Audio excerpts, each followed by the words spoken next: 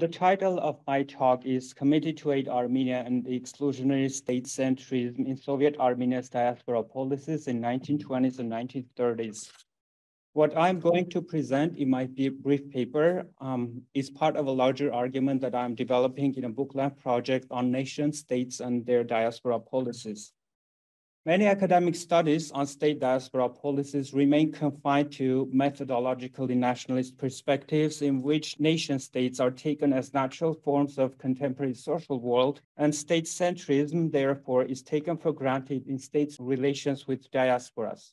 My approach will challenge these perspectives by suggesting that state-centrism has, in fact, detrimental effects on diaspora. It's counterproductive to building long-term and sustainable relations with diasporas. In my 20 minutes here, of course, I'm not going to make this argument because this is for a book. By examining the policies pursued by the early leaders of Soviet Armenia towards the incipient post-genocide Armenian diaspora and the politicizing mission of the Committee to Aid Armenia, I propose that three factors, political rivalries, ideological differences, and the Soviets' exclusive focus on the state's needs became inconducive for building more constructive relations with Armenian organizations abroad. For the Committee to Aid Armenia, I'm going to use the acronym HOAG, Hayastani Ognutyan Komite, for the shortness. I argue that in their targeting many influential Armenians abroad and in their active involvement in the diaspora through the chapters of HOAG, the leaders in Yerevan, in fact, pursued state-centered, aggressive, and exclusionary diaspora policy. Because of time constraint, I will present this argument by focusing on some important publications by early leaders of Soviet Armenia, which shaped the policies towards the Armenians and Armenian organizations outside the Soviet space, and which redefined the HOAG mission accordingly. In my brief talk, I will have to skip the details of the tensions that mounted between the emerging HOAG chapters in France and the US and other Armenian organizations in the 20s and 30s with their detrimental effects on local Armenian communities. On September 13, 1921, the newly created Hayastani Ognutyan Komite, or Committee to Aid Armenia, issued an appeal to the Armenian people in the diaspora, which read in part, I quote, "To the Armenian people dispersed in four corners of the world, listen, the Committee to Aid Armenia is calling upon you. The Council of Armenian activists of all currents and literary scholars convened in the capital of Armenia is appealing to you. The free and independent Armenia is finally rising. Today, HOAG announces to all the Armenians everywhere that peace has established in our homeland and she is in peaceful and harmonious relations with its old neighboring peoples. The government has mobilized all its resources to help people survive the prevailing and anticipated famine in particular and to rebuild the destroyed country. At a time when the neighboring proletarian peoples extend their hand of brotherly assistance to the Armenian workers today, when the American people continue their aid with greater effort, is it possible for you to remain indifferent to her sufferings and efforts of construction? You, her migrant exiled brother, you who are far from the homeland, it is impossible. HOAG realizes perfectly well that you two are divided along various political party lines, just as any people in a political and civil society. HOAG itself is made up of people of various political persuasions, but it is fully aware that saving Armenians from starvation and rebuilding the destroyed Armenia are above all political disagreements. And it is with such reasoning that they have all rallied around this noble cause, formed an independent and a non-partisan public body, and invite everybody to action. Of like mind is the government of Armenia's Soviet Republic, which not only grants full rights for action, but also supports everybody and every organization, all those who want to help. Now, listen, Armenians, wherever you are, from Europe to America, Egypt to India, and everywhere else, hear the call of the homeland and hasten to help any way you can so that you may achieve what you have dreamed for centuries, a free and prosperous homeland. End of quote. The government of Soviet Armenia, headed by Alexander Myasnikyan at the time, formally endorsed the creation of the Committee to Aid Armenia 2 days later on September 15, 1921. A few years later, however, Myasnikyan and other leaders of Soviet Armenia redefined Soviet Armenia's policies, also revising the inclusive messaging of HOAG which began reflecting their political rivalry with the former government of independent Armenia, their ideological differences with other influential Armenian organizations in the diaspora, and their exclusive interest in the state-building efforts in Soviet Armenia. In November 1924, Alexander Myasnikyan published a book titled Political Parties Among Migrant Armenians, or Diaspora Armenians, which outlined the relations of the Bolsheviks with the Armenian political parties. Published in the aftermath of the Conference of Lausanne, when Soviet Armenia remained the one and only Armenian state, Myasnikyan condemned with added confidence Armenian nationalism, the Armenian nationalist political parties, setting the stage for Soviet Armenia's exclusionary policies against them, all of which were now operating outside Soviet Armenia. I quote, "There are two opposing poles in Armenian life, communism and nationalism, or Bolshevism and Dashnakism. The former is the new Armenia, the latter is the old Armenia. The former is our revolution, our present, and moreover, our future. The latter is the regressive life of Armenians, the bad past which is breathing its last." The Armenian Revolutionary Federation, established in 1819 Tiflis, was the rival party of the Bolshevik government of Armenia, the party which governed the independent Republic of Armenia before the Bolshevik takeover in December 1920. The unsuccessful revolt the ARF had attempted in February-April 1921 escalated the mutual intolerance between the Bolsheviks and the ARF. Myasnikyan's portrayal of the ARF reflected and also shaped the general attitudes among Soviet Armenian elites and the policy based on the exclusion of the ARF leaders and rank-and-file members. Myasnikyan did not spare the other Armenian diasporic quote-unquote nationalist parties as well, namely the Liberal Democratic Ramgavar Party and the Social Democratic Hunchakyan Party. He defined the Liberal Democratic Ramgavars as another opposite pole to the Bolshevism, even if in his mind they were more peaceful compared to the ARF. I quote, "The Ramgavars and the Bolsheviks are also opposite poles. Regardless of the fact that one of the poles has some temporary sympathy towards the other, the confrontation will always continue." End of quote. Myasnikyan did not even consider the Social Democratic Hunchakyans as a political party, reasoning that the Hunchakyans had been strong until 1897, for about a decade since their founding, and had declined afterwards, yielding their place to the ARF. Within a year after Myasnikyan's publication, Ashot Hovhannisyan, another prominent leader of Soviet Armenia, who was the first secretary of the Communist Party and the de facto administrative head of the country, published a 23 pages long proposal to rethink the policies towards the Armenian organizations and masses abroad. He overtly celebrated the defeat of Armenian nationalism at the Lausanne Conference and envisioned more exclusionary policies towards the Armenian organizations in Europe and elsewhere, which included more specific instructions for HOK and its emerging chapters outside the Soviet Union.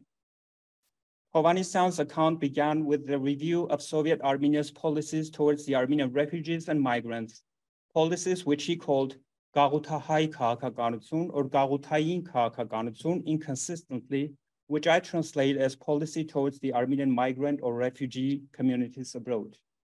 I quote, "Our connection with the Armenian colonies, Գաղութներ, has been one-sided. We've always dealt with the Armenian bourgeoisie. The Armenian bourgeoisie abroad has abused this fact as a monopoly to shape and lead public opinion of the masses. We need to rethink our policies and think about more direct ways of influencing public opinion among the Armenian masses abroad." End of quote. In rethinking Soviet policies, he reasserted the boundaries between them and the ARF on the one hand, and between them and the Ramgavars and other Armenian organizations on the other.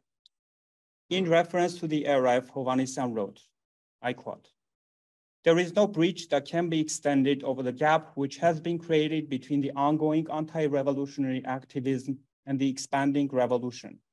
Nor is there a goal which could create a collaboration between us and our opponents, who were thrown out of the country by the bloody civil war." End of quote. He instructed the Armenian workers among the ARF ranks to leave the party if they wanted to join their efforts to the reconstruction projects in Armenia. Then, turning to the Ramgavars, he continued, I quote, "We should continue our relations with the Armenian bourgeoisie abroad. However, we should do this not because we're hoping to receive some significant aid from those organizations, but for the opposite reason. In order to show the Armenian masses that we have never received such assistance, despite the fact that we did not sever our relations with the Armenian bourgeoisie, despite the fact that their promises and announcements about providing aid to Armenia have never stopped." End of quote.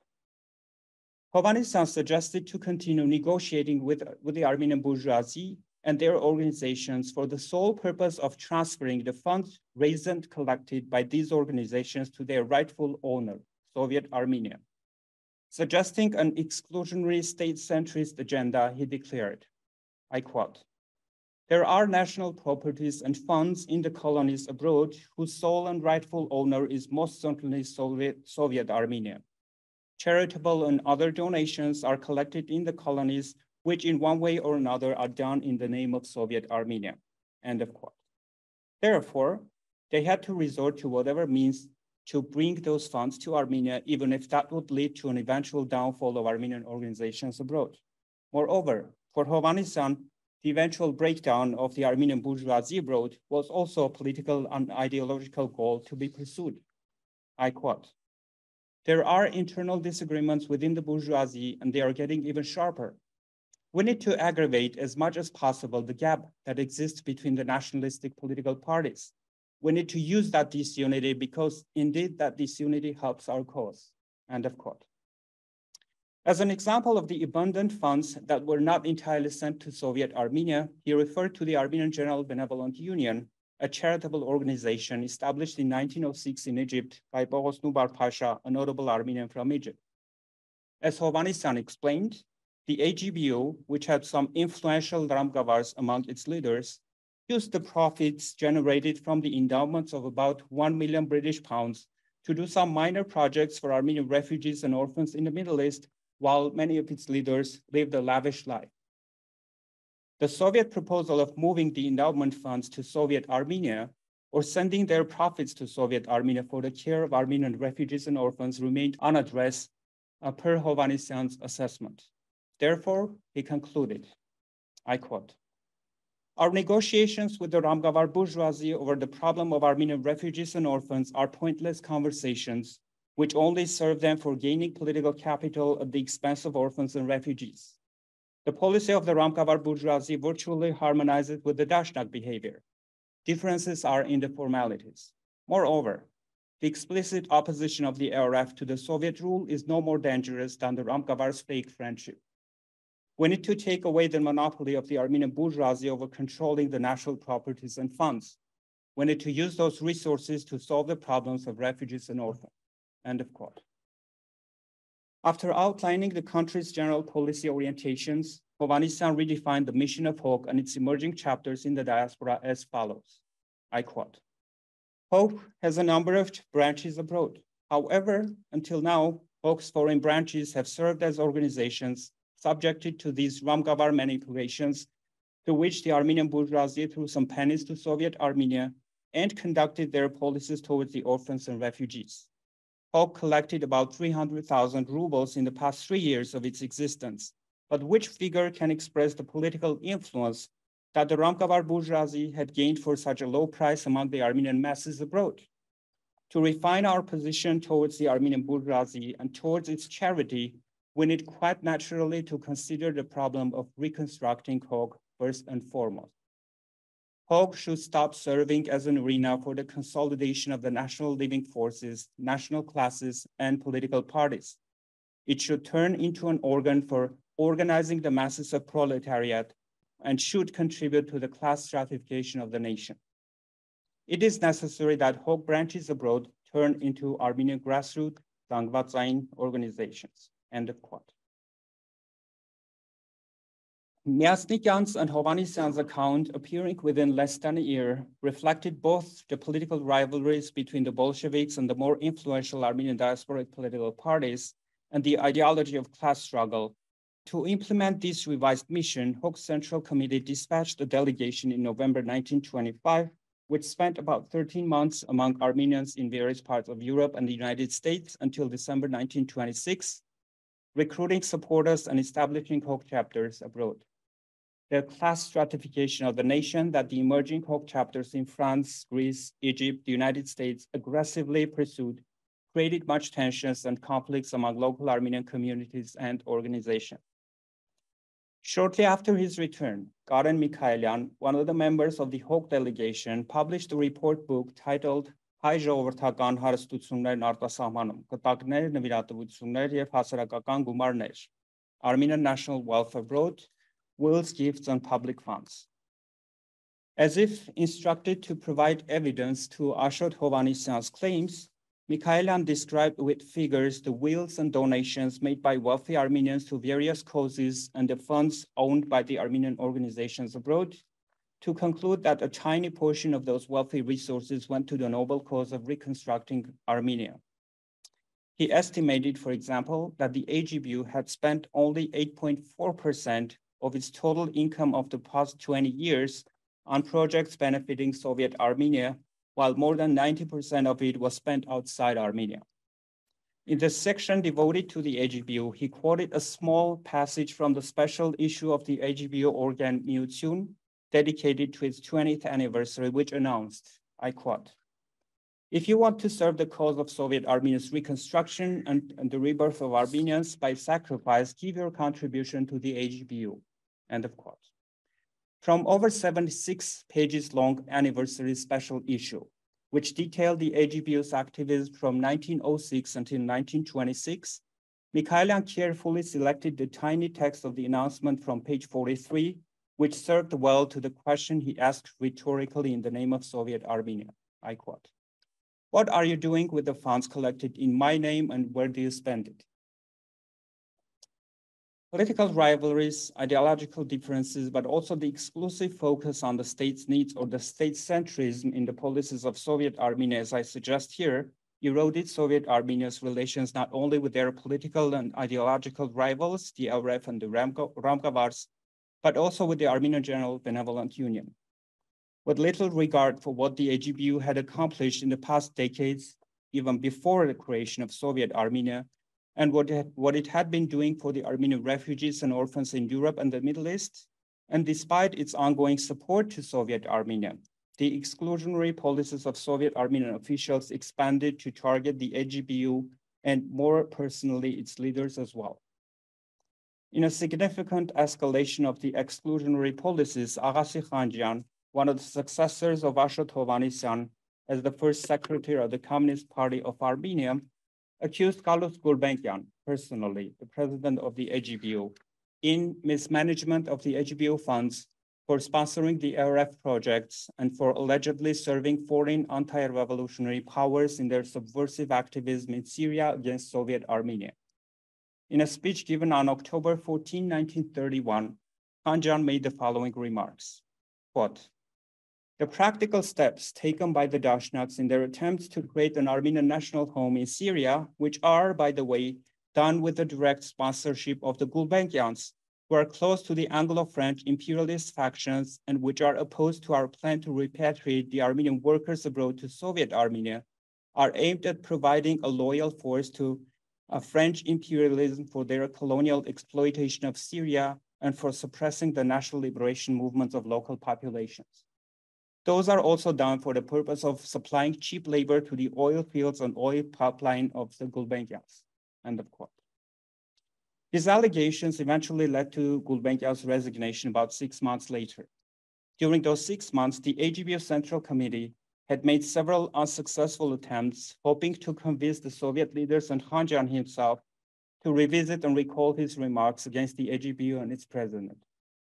Gulbenkian's resignation letter dated on April 22, 1932, read in part, quote, "A new unexpected event happens to disturb the peace in the AGBU. The Yerevan government's official representative, Mr. Khanjian, has made insults against me with his baseless accusations. We expected in vain that the government of Armenia would refute the completely unnecessary attack. Therefore, I, as the president am obliged to resign, considering that the AGBU is necessarily involved with the government of Yerevan in many projects, and that under the current circumstances, I cannot have a relationship with them as president with my name and my signature. I think I'm running out of time, so let me conclude. The Soviet leaders in Armenia and the emerging HOK chapters were pursuing policies within the broader context of class struggle with an eventual hope that the socialist revolution would spread around the world in many countries through the communist parties and workers' movements. Political rivalry and this ideology were central in their policies with the Armenian political parties and organizations abroad. As a result, the emerging HOK chapters in France or the US were inclusive of Armenian workers, members of local communist parties and progressive movements, but overall competed aggressively against other Armenian organizations abroad for extending their influence of the Armenian migrant populations and the new generation of Armenians.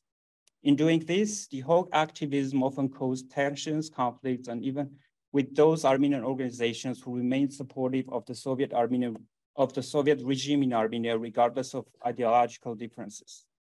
The Soviet Armenian leaders did not call these positions a diaspora policy.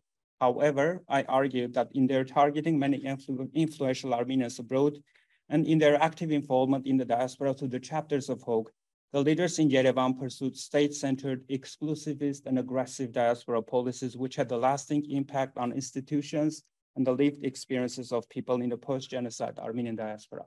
Thank you.